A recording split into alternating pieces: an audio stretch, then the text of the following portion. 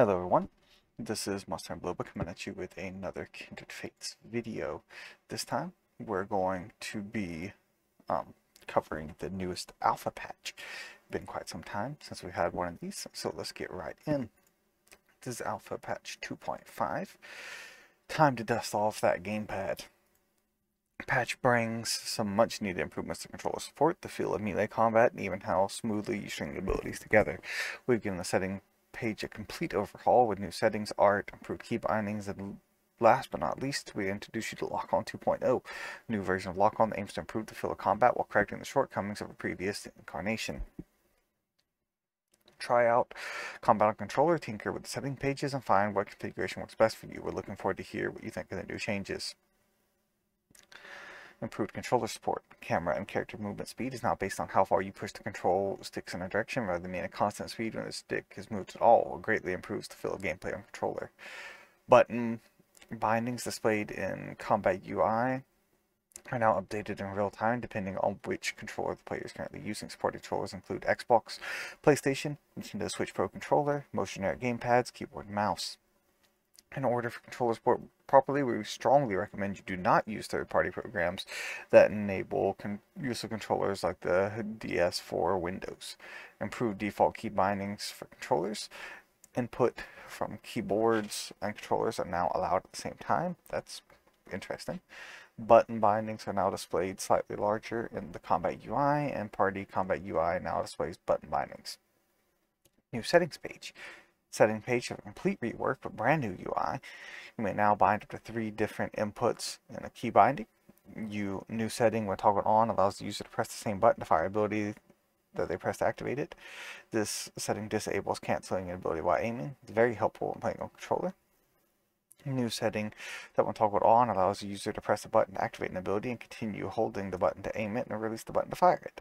This is very helpful when playing on controller. Improved duplicate key binding handling. Lock-On 2.0. With this patch, we're introducing a new and completely revamped version of the Lock-On mechanic. We took your feedback to heart, and after the initial version of Lock-On was removed, have made many improvements to correct the mechanic's previous issues. We hope you'll give the new version here a chance and let us know what you think of it. By default, Lock-On is bound to the middle mouse click, L1 on controller. Tapping the button will enable Lock-On and cause the camera to track your kinfolk's cursor to its nearest target. Tapping it again will unlock the camera from the target. The camera's lock will be broken if your view is just obscured for more than 3 seconds. Once you can see the target again, you may press lock on to lock back on.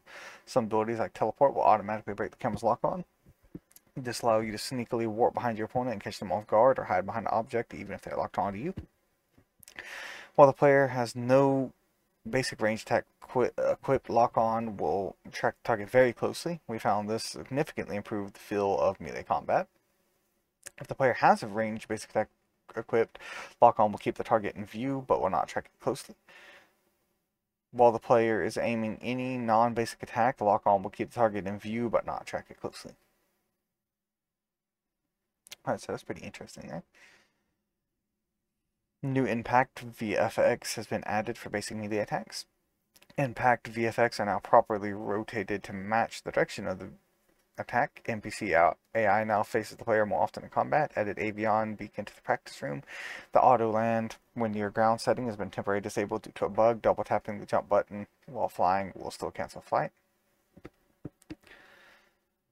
And then general balance changes.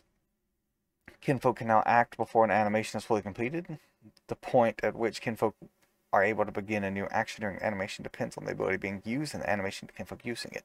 Most abilities, however, allow the user to act 80% of the after 80% of the animation is completed. This new action could be using another ability, shielding, or dodging. By giving you better control of your character's actions like this, we found it significantly improved the fluidity of combat and overall game feel.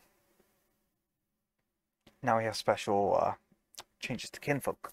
Slifer. Swipes combo speed increased due to faster animation transitions. Shovelet. Earth swipe combo speed increased for the same reason. Stamina required to jump has been set to 0 for all kinfolk. We plan to make further improvements to jumping in the future. Wait.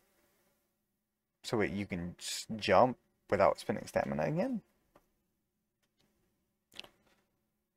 I thought that was generally a good change. That if I'm reading this right, that means that you're going to be going back to just spamming jumping constantly without needing the stamina there. Um, oh well, I mean, I don't think it's going to change that much, but I don't really think the change is necessarily needed. But they said they plan on making more improvements in the future.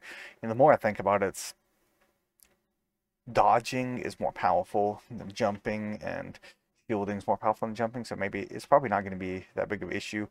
Mostly everybody did it in the past because we didn't really know how to play as much. Yeah, it's the stamina didn't play a huge role anyways, but moving on to abilities getting changed. Crescent Strike added more wind up to the first strike. Second and third strike has been increased due to the animation transitions. Dive Bomb has improved collision detection and momentum after collision. Shield, now the user only becomes invincible once the VFX is displayed. And Hook now does 100 shield damage instead of 30. And now we have a ton of bug fixes. So buckle in for this. Fix the bug that shield caused Kinfolk's animator to become stuck sometimes. Fix the bug with a reflect that allowed a reflect projectile to still damage the user. Fix the bug that caused the user to move during dash attacks before animation has started. Fix the bug that caused poison and burns to continue triggering while the Kinfolk was not swapped in. Fix the bug that allowed Kinfolk to swap user to swap Kinfolk while snared. Okay, that is a big buff to snares. Fix the bug with Scorch that caused projectiles to rotate in strange ways. Fix the bug with Iron Fist that caused it to rotate in strange ways. Fix the bug that prevented minion projectiles from expiring properly. Wait, what minion projectiles? I'm not sure what that means exactly. Maybe they mean like, you know, how some things carry over into the other round, perhaps. Fix the bug that caused escape draft to expire before the character swap had occurred. Fix the bug that caused Thunderclaps animation to not complete properly. Fix the bug that required Kinfolk to be damaged twice before waking them up from sleep. Fix the bug that caused Ember's out of sleep animation to take abnormally long time to transition back to idle. Fix the bug that caused Lumala's rare idle animation to play while moving. Fix the bug with Avion that caused them to slowly drift upwards while hovering in place. Fix the bug with Salamander that caused them to become stuck in their animation for a short time after using Howl. Fix the bug that caused frame rate to fall through the floor when settings menu is displayed. Fix the bug that caused fear to not affect terrestrial kinfolk. Fix the bug that prevented ranged attacks from being animation cancelled within their intended cancel windows. Fixed a bug that allowed players to move before a round had officially started. Fixed a bug that allowed players to easily leave the boundaries of the arena. And fixed a bug that caused lock-on to behave differently when used on a gamepad. And for known issues, the new animation transitions have introduced instances where it's possible to dodge at times that are not intended. We'll continue to improve this in future patches.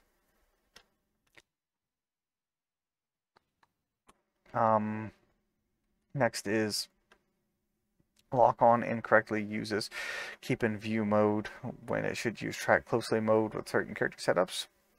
Now to observe the reverse situation to occur, it's currently possible to become stuck in certain difficult to reach places in the Cavern Arena. Certain areas of Cavern Arena are currently accessible that are not intended to be. While a visualization is displayed when the kinfolk has its stats raised or lowered, there is no current visualization for how much it's been raised or lowered. Plan to add more visualizations in the future. When your party is revived, if they all die in the practice room, kinfolk in your first slot is not revived. Visual effects for Crush do not display properly. Damage descriptions for several abilities do not have tick damage. Occasionally, players with low ping do not return to the current starting position between rounds. And occasionally, attempting to cancel search results in the map maker locked up. Oftentimes, team cannot be edited while searching for a game. And several abilities currently use placeholders, VFX, and sound effects, or do not have sound effects yet at all. I'd be interested to know which abilities those are, because I think most of the abilities look pretty good in my opinion right now. But anyways, that has been the patch. It's been a little bit of a long one, but I hope you guys enjoyed it nonetheless. This has been Monstertaming Bisloba signing off. You have a wonderful day. Goodbye, God bless, and I will see you all next time. Bye-bye.